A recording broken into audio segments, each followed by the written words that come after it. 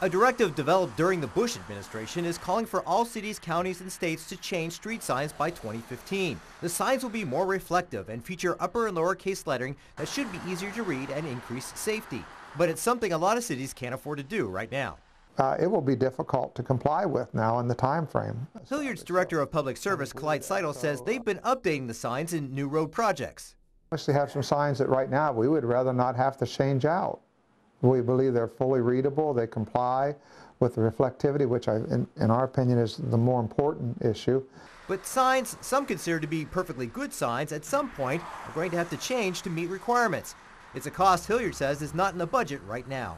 Cities like Upper Arlington have their own sign shop, which saves them money. This sign costs them only $50 to make, compared to Hilliard, who has to contract their signs out. That costs Hilliard $125 to $150 for each sign. Columbus says it depends on the size, but each sign would be $92 to $266. And some cities like Worthington say they're already taken care of.